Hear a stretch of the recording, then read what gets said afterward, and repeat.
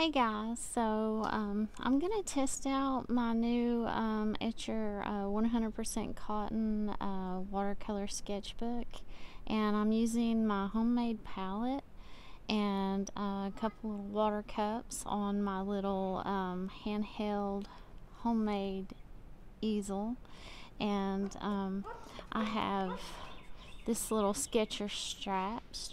It's elastic and it's strapped to the back of this art board. It's a foam core board that I made.